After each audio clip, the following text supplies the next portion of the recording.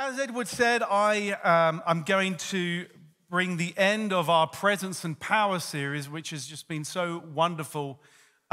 In some ways, this is a bit of an epilogue to the series and a bit of a prologue to the series that comes up next week, which I will talk about in a moment. But before I do, I wanted to give you all just an update before I preach. As you know, for the past year or so, we have been working with His Majesty's prison, the Mount, on running a Verso site within the prison. As you know, we are a multi-site church. That means we're one church but multiple locations. We are meeting here at St. Albans, but our Hatfield site are meeting as well. And we will be later this year launching new sites. As you know, we announced Verso Hemel, go to the quiz night, Verso Luton as well. That is the direction the Lord has us on as we extend our reach to reach the lost. And so a couple of years ago, we launched Verso the Mount. But what I want to communicate to you is that following the changes to our compassion and justice ministry and the evolution to include a more specific focus on mission, which as a church we will communicate in the autumn term, some extremely exciting plans in terms of what God has for us in this next chapter as it relates to mission, and really looking forward to communicating that with you. But I'm pleased to communicate today that the Mount site will actually be transitioning into a new model within Verso. So it will no longer be a Verso site, but we will work with the Mount Chaplaincy on specific missional projects within that community. And so that change is now happening. We continue, I want to say, to see the Mount as an important reach activity. The testimonies we've heard of the stories of the men in the prison, of which 60 have been meeting, roughly 60 or so every Sunday, have been amazing. Encounters of Jesus, lives being transformed, and salvations, people coming to know Jesus. And so I'm excited at the opportunity that the Mount continues to present to us as we evolve the way in which we work with the Mount. If you would like any more information about that, then you can email the office, or indeed you can grab me and speak to me. But I wanted to let you know of a change there with that ministry. Well, let me move on. What I'm thinking is I might do something a little bit different before my talk. Why don't we all stand? And if you're at home, welcome. Why don't you stand as well? Or you'll catch up during the week. And I just feel like the Lord has a word for us, maybe 2 or 3 words from you guys. I'm going to pray, and then if you feel led that the Lord has given you a word for us as a church, then I'm going to ask you to be brave and to speak that out. And Edward's got a microphone over here, and so as you start speaking, he'll kind of start rushing over to you. So maybe start speaking and then pause and put your hand up so Edward can see. Only looking for 3 words. And let me pray, and then let's go from there. Lord, thank you that you are a God who speaks. You are a living God. We don't come here to worship a God that's dead, but a God that is alive, as we've been singing. And so, Holy Spirit, I pray right now that you would speak to us as a church.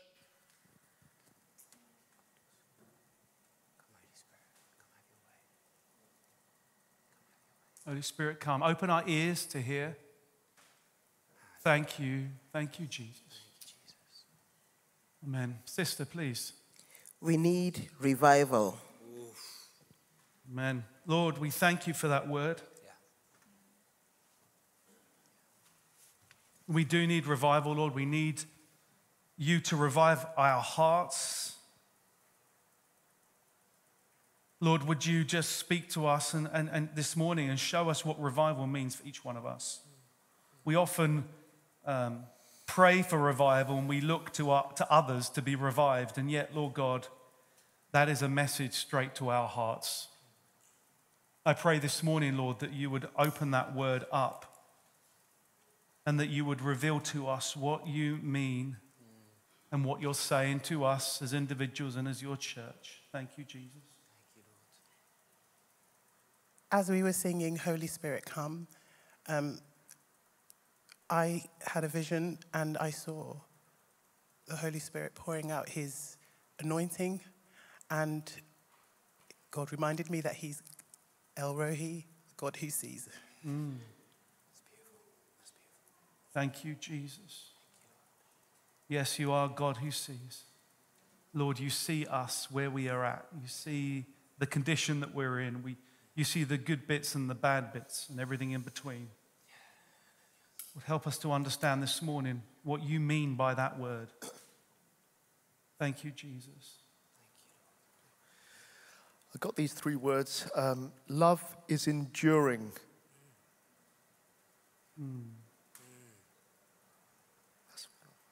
Thank you, Lord. Thank you, Jay.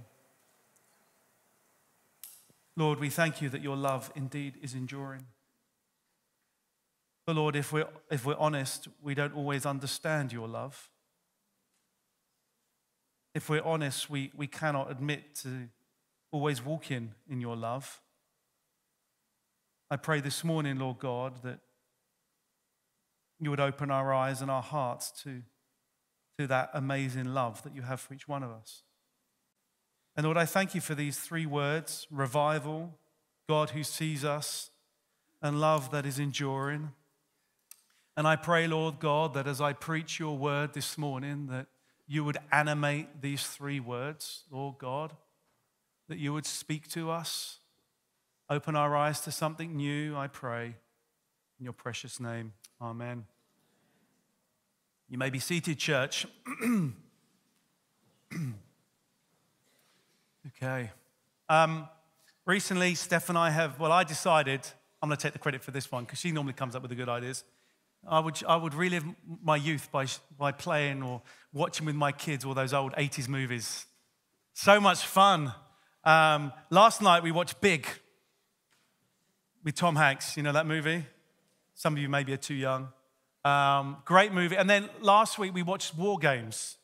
Remember that old movie where the guy, the computer geek, hacks into the Pentagon or whatever mainframe and starts a nuclear war simulation? Anyone remember that? Great movie. I generally love these kind of movies. And you know those movies where you've got someone and they're dying? Oh, Mark, that's morbid. No, go with me. And they're on their deathbed and they say to the person, listen, if there's just one thing you've got to remember. And they're like, yes, what is it? If there's only one thing that you remember from this, yes, what is it? Listen, this is critical. Okay, tell me what it is.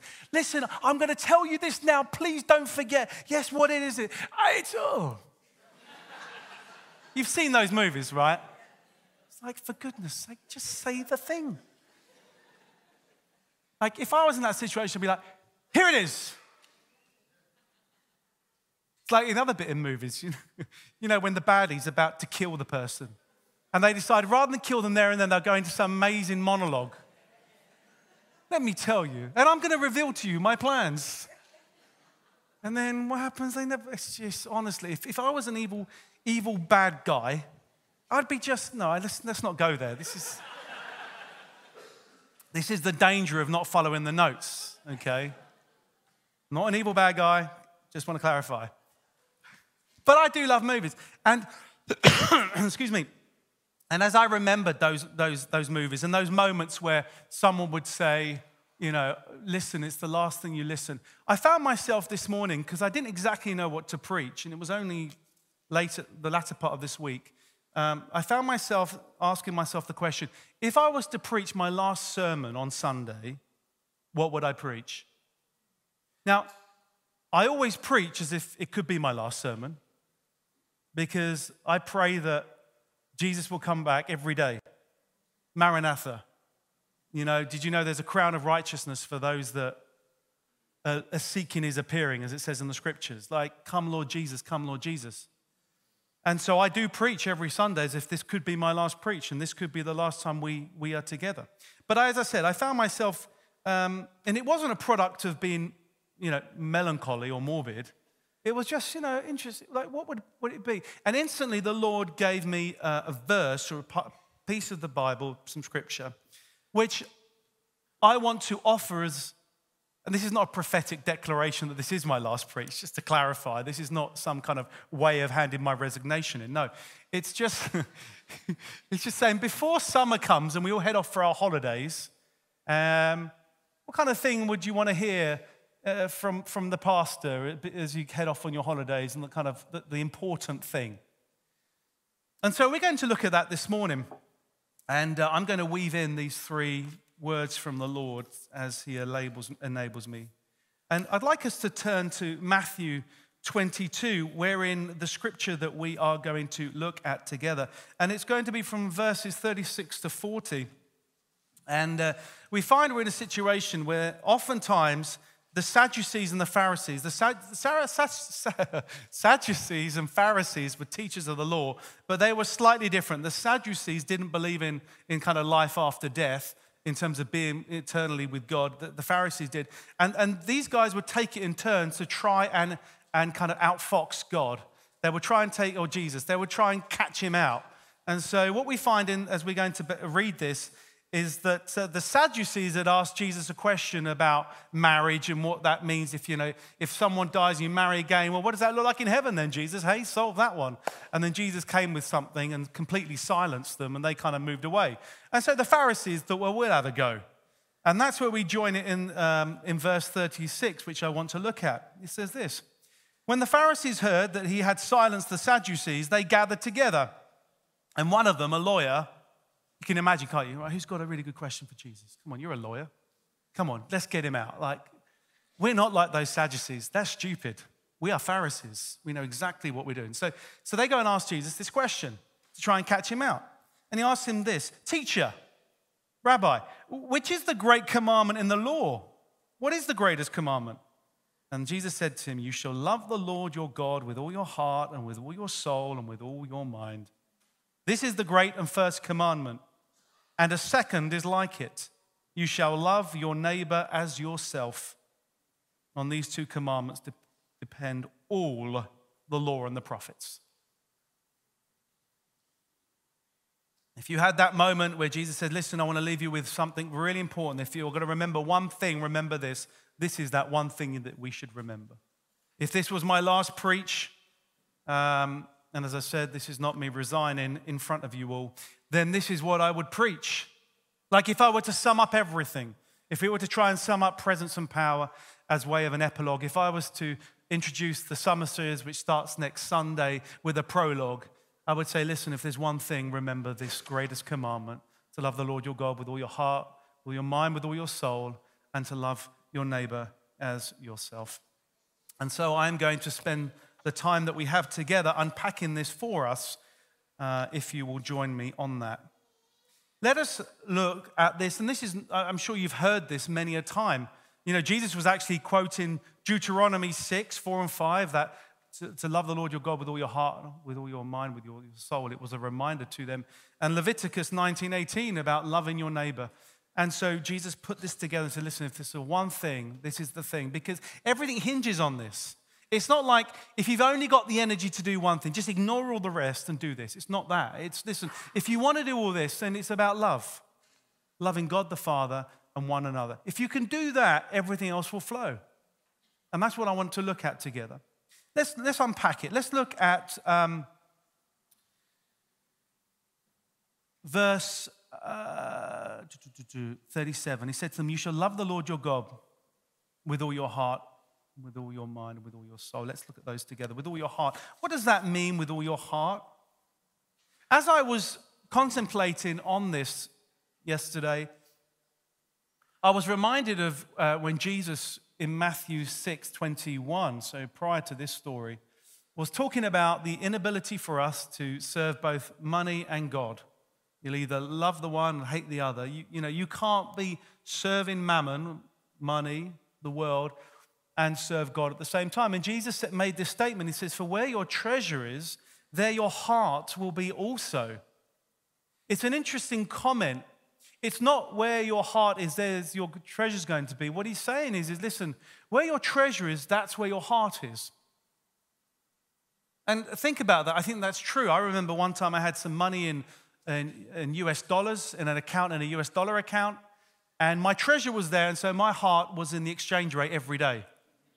Like, I was watching for the right moment to transfer USD to GBP. My treasure was there, my heart was there. If any of you have got stocks and shares or maybe investments, you know that, your heart's there. And I don't have any more USD. And so my heart is no longer in the exchange rate mechanism.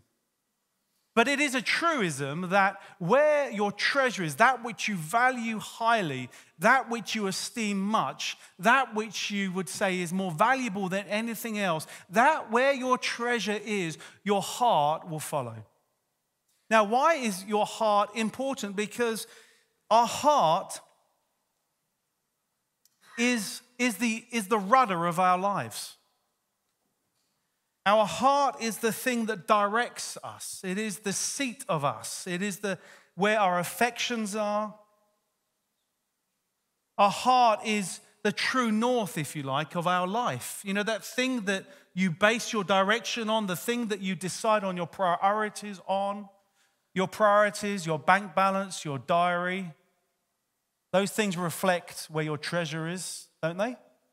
You look at your bank statement, that reflects where your treasure is, what you spend your money on. Your calendar, your diary reflects where your treasure is, those things that you spend your time on. Your commitments, where you serve, demonstrates where your treasure is as it relates to those things that you spend your energy on. And it is true because our heart is the thing, it's like the true north of our lives.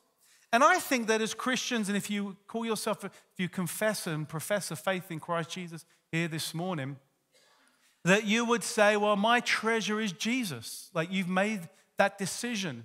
But I suspect that like me, as we mature in Christ and as we, as a follower of Jesus, there are these moments where we get stirred to press in, and yet we feel a resistance in pressing in. It's almost as if there is an apathy maybe, or a fear, or maybe what it boils down to is, haven't I sacrificed enough for you, Jesus? And yet you're asking me to do this. And it's in that moment that Jesus says, well, where is your treasure? It's in that moment that God uses that moment to reveal other treasures in our hearts that are not in him. And that's a work of Jesus being the author and perfecter, finisher of our faith, as it says in the scriptures. Being a Christian isn't a one-time event that you get a ticket to heaven. Being a Christian means that we are following hard after Jesus, that we recognize that we're being conformed into the likeness of Jesus, that we are saying, I want to be like Jesus.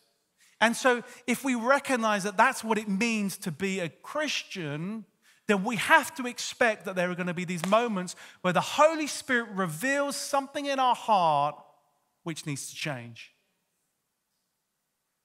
And so we can say on the out, I love Jesus with my heart. The question is, I don't doubt that there are parts of your heart, but the question is more this: is your whole heart devoted to Jesus? Is he your 100% treasure? That's the challenge. It's a story of the rich young man found in Matthew 19, 16, 30. This rich young man is rather pleased with himself because he has followed the law to a T. He has done everything Jesus said. He's a good guy. I'm sure this young rich ruler, the young man, has benefited his community. He's done everything.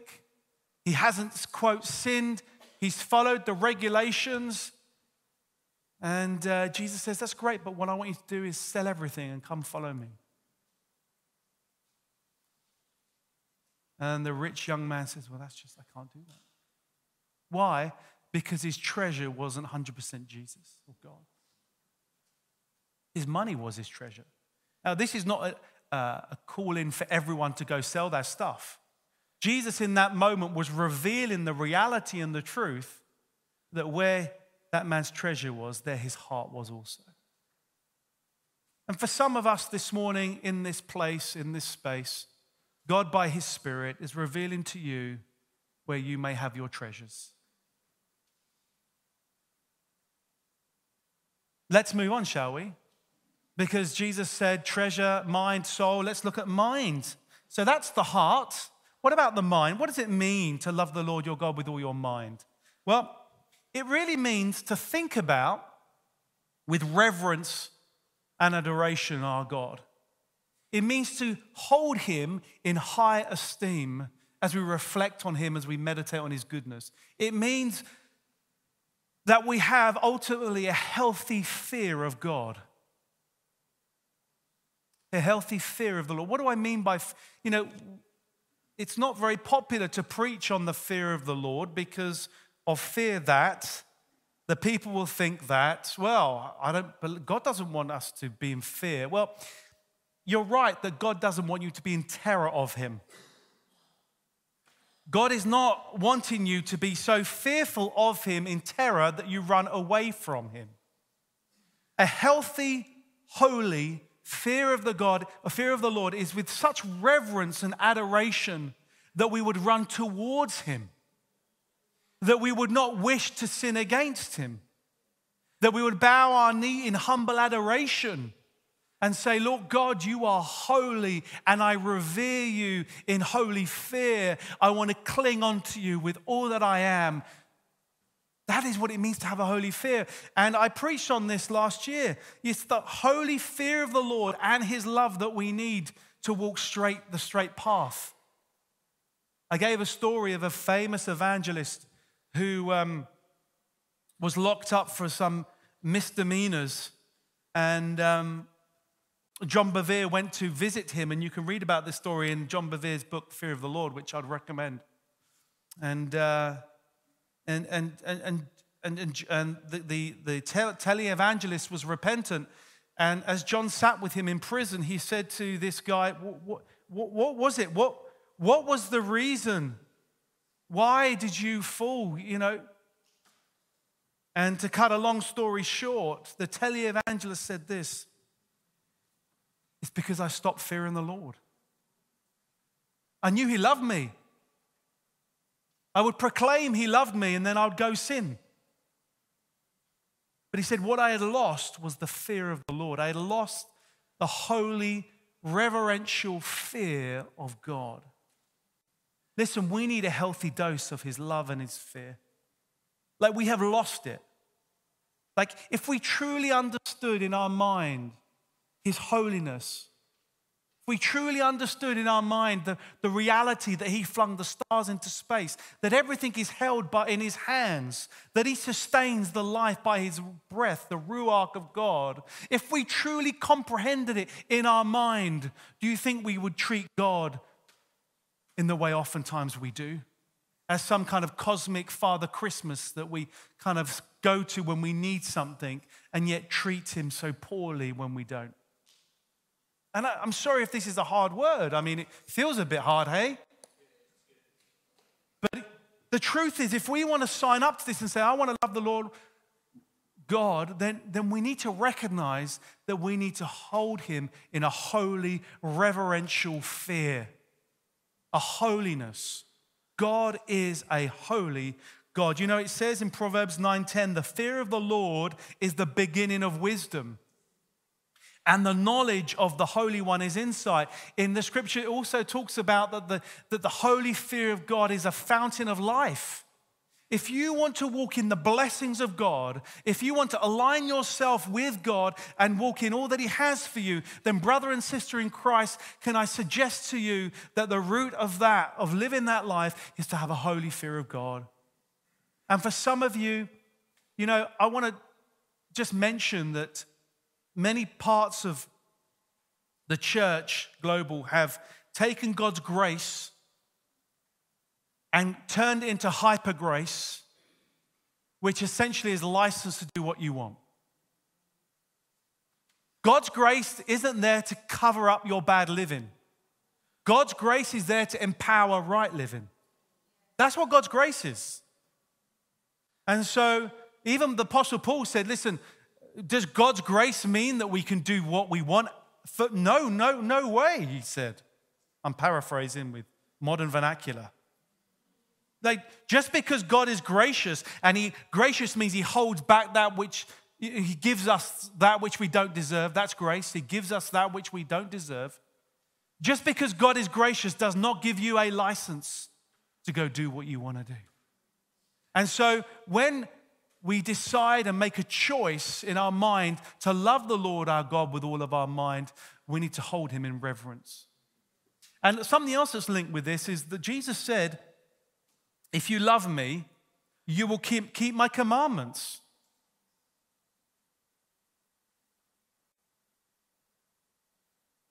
I mean, Jesus said it.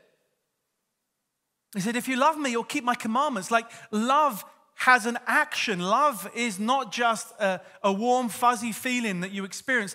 Love demonstrates itself. You know, and you can look at this and say, well, Mark, this is hard. I try. And I'm not suggesting that we should live a life of perfection. I'm not suggesting that we'll always get it right. What I'm talking about is a decision that we make to say, Lord, in spite of the fact that I find it difficult, I'm going to make a choice to follow you and obey your commands. And Lord Jesus, in that, would you help me, Spirit of God, help me to obey God? Like, my prayer is, Lord, I love you so much, and yet in my human frailty, I can't always obey you. I repent and I ask for forgiveness, so would you help me, God? Help me, Holy Spirit. Lord Jesus, you said that you're going to go to ascend to the Father, and you said to the apostles that good news, the Father is going to send to you the Holy Spirit, which will help you and guide you and be your comforter. I'm like, Lord, I need that Holy Spirit. Holy Spirit, I need you right now. I need you to equip me and to fill me, enabling me to walk in the love of Christ. And so I don't want you leaving this place feeling condemned and battered because you're not obeying God's commands. What I want you to do is leave this place feeling encouraged and excited about the reality that Jesus has sent, that God the Father has sent the Holy Spirit to empower you to obey Jesus. That's a good thing. Like, I would say for sure, like, I am a very different Christian now than I was 10, 15, 20 years ago. And that, I hope that would be the case for all of you too. Like, I obey God now in things that I never used to obey God in. Because I'm seeing the fruit of abiding in the vine, of allowing the Spirit of God to change me, so that what happens is I want to obey God. My inclinations are such that I love Jesus because my treasure is him. And so because my heart is inclined to him, my mind finds it easier to say, I'm going to obey Jesus and I'm going to hold him in reverent fear, yeah? Plus, I think that many of you would attest to this who are mature Christians, that what you recognize and realize is that there is joy and fruitfulness in the things that God prescribes for us. I mean, God doesn't give us a bunch of rules to make our lives dreary. God doesn't give us a bunch of regulations to constrain us. God gives us rules to live by in order that we can live our best life. And I don't mean that in a name it, claim it kind of way. I mean it in walking in all the spiritual blessings that he has for us. You know, if you buy a product, let's say you have a car and the manual says put petrol in it, and you say, well, I don't want to put petrol in it. Why should I? I like diesel. I don't care what God says. What a horrible God.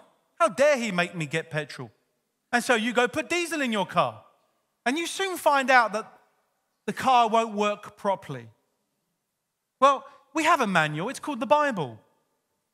And it gives us a way to live a blessed life.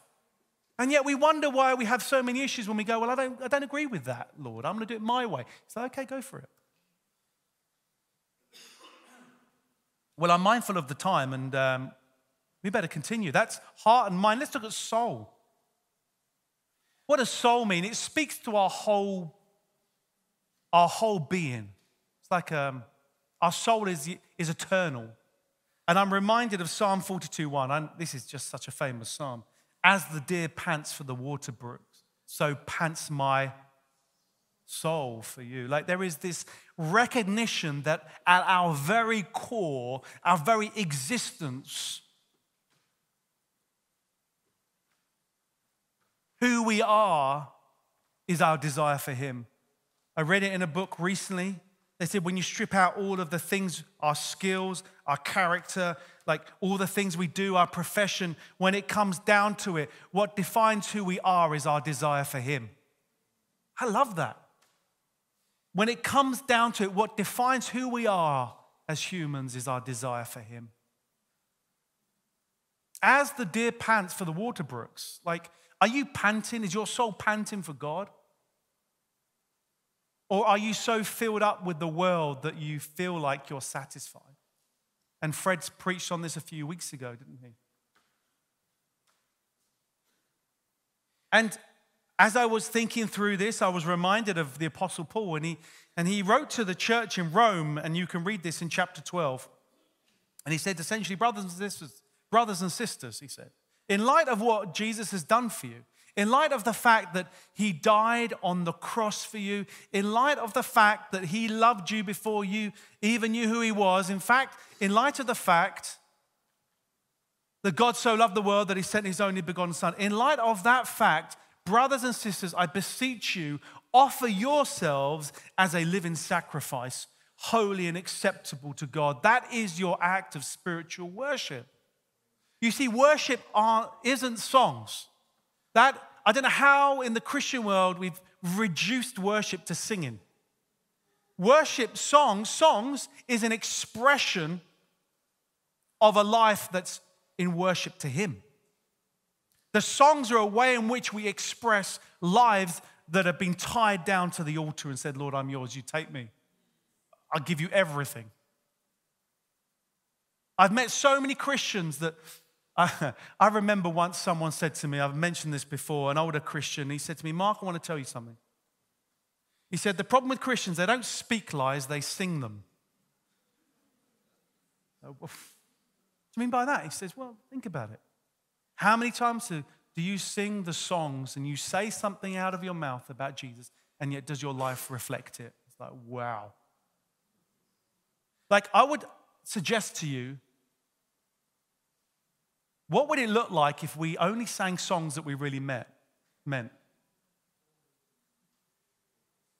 Next time we sing songs, look at the words and think, Lord, like,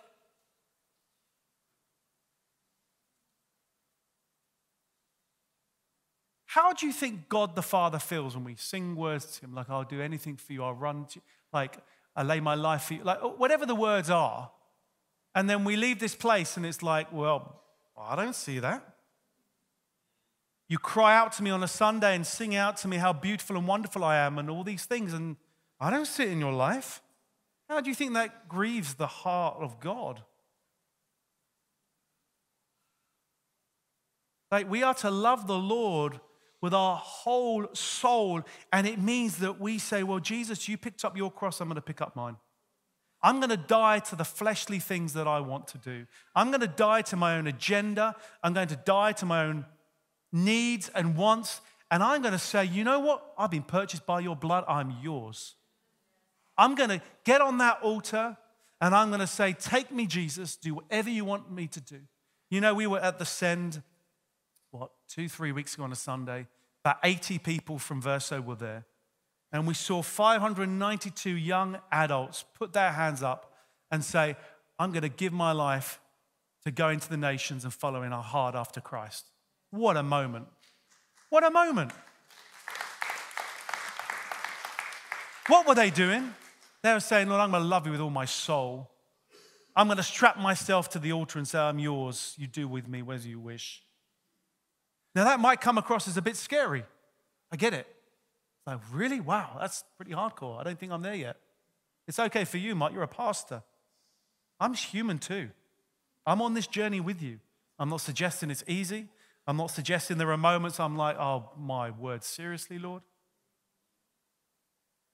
But if we're committed to following Jesus and to loving him, then we say, Holy Spirit, would you help me get on that altar and be a living sacrifice for you? Are you with me, church? So we've just spent some time looking at loving the Lord your God. And I hope that you have taken some gold from that in terms of what it means to love the Lord your God with all your heart, mind, and soul. But what I want to look at now is the second part of this, which is to love your neighbor as yourself in verse 39. Now, there's a vertical thing that happens. We love God first. Have you noticed the order of this? And then we love each other as yourself. Now, let's look at this because I want to say this. You can't love others if we don't first love ourselves. I think if the truth was told, and I've heard some psychologists reference this, that one of the reasons why we see what we do in the world around us is that people just don't love themselves. And what comes out of how they feel about themselves, they project onto other people. I mean, if I asked you in those quiet moments, how do you feel about yourself? Could you, and don't put your hands up, don't answer, could you honestly say that you love yourself? I mean, I know how I feel sometimes. I mean, I have to catch myself sometimes. There's an occasion where I'll come out with, oh, Mark, you're so stupid. And I'm like, no, I just repent of those words. I'm not stupid. And like, we have to be careful what comes out of our mouth. I mean, the power in our words. Sally did a phenomenal job preaching on that a few weeks ago. And if you missed that, do catch up. You know, when we start using words outside of God's truth, we fall into the trap of witchcraft, and we start speaking curses and hexes and incantations over ourselves and others. Did you know that? Power in the word. Life and death is in the tongue. And we often speak curses over ourselves. And so how do you, maybe you feel like, well, I'm the least of the least, or maybe it's like, well, people don't think highly of me. And deep down, actually, if the truth were told, and if we had a one-on-one conversation, you felt safe enough to speak to me about it, you'd say, I don't really like myself very much, to be honest. But you see, in this is the challenge to say, listen, we need to love ourselves. Now, what does that love look like? Well, it's not an Instagram kind of love. You know where I'm going with this. It's not like, check me out. I'm in love with myself. You know, love yourself has been an excuse not to take correction. Just love yourself. Be who you are. You know, loving yourself is not to accept there isn't a better way. Loving yourself doesn't mean that we don't realize that there is a higher standard. You know, at the Vineyard, what we say is, come as you are, but don't stay as you are. And that's really about loving yourself, because you recognize that God's got more for you. You know, there's always been this conversation, well, should we say the second bit? You know, we should say come as you are, but don't stay as you are. Isn't that a little bit off-putting? Well, I don't know. That's kind of the gospel, isn't it? I mean, being conformed to the likeness of His Son, well, there's change that requires. You know, Apostle Paul said we're from one degree of glory to the next. I mean, come as you are, but got some good news for you. You don't have to stay as you are. And I don't think people want to stay as they are, quite frankly. I know I don't. But loving yourself isn't about saying, you know what? My truth is my truth. Look at my wonderful life. You know, when the Apostle Paul wrote to Timothy, he said this, and it's in chapter 3, verses 2 to 5. In the last days, people will be lovers of self. And the selfie will be introduced and invented.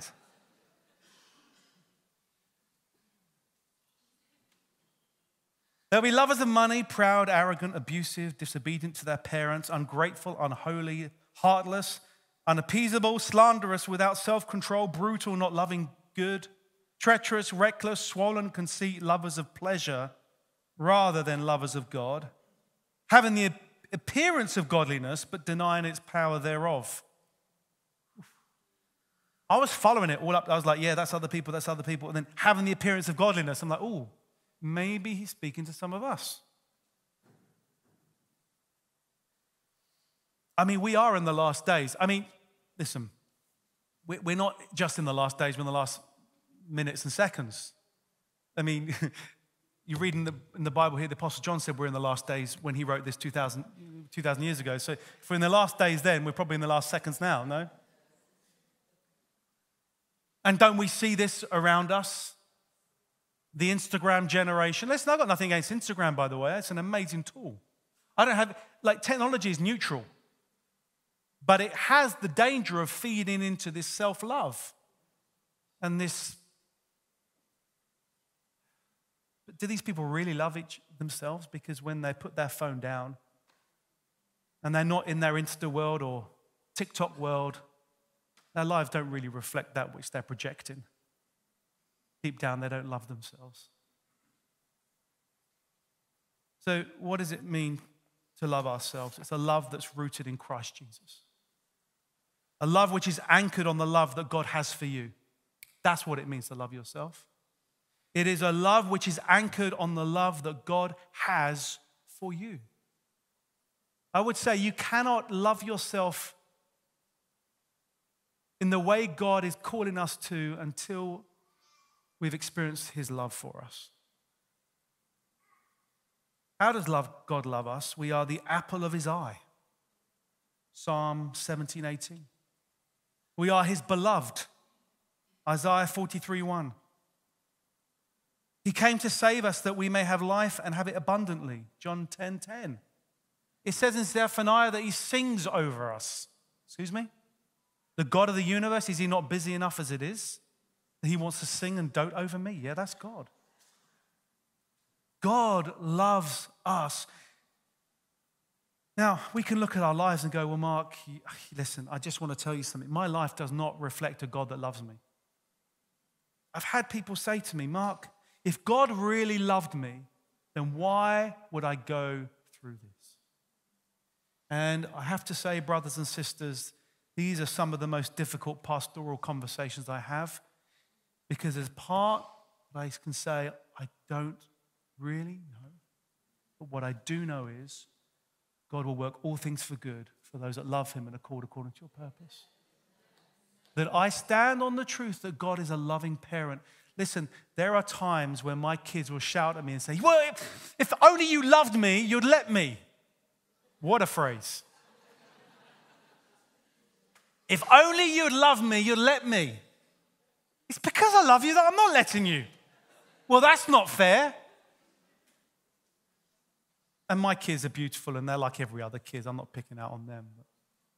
And we know, like, God loves us as a parent. And so there are things that we go through that maybe because of consequences of decisions we've made. And the Heavenly Father says, listen, you're going to have to get through this, but I am here with you in it. Like there are consequences to our decisions. There are things that happen because of what we've done and said, and we have to walk through those consequences. But in that moment, God is with us. And he said, listen, I'm going to bring something good out of this. I'm going to bring, because I love you. Just notice the time. Claire, join me on the stage. I thought this would be a 15-minute talk. Maybe I should do it two weeks.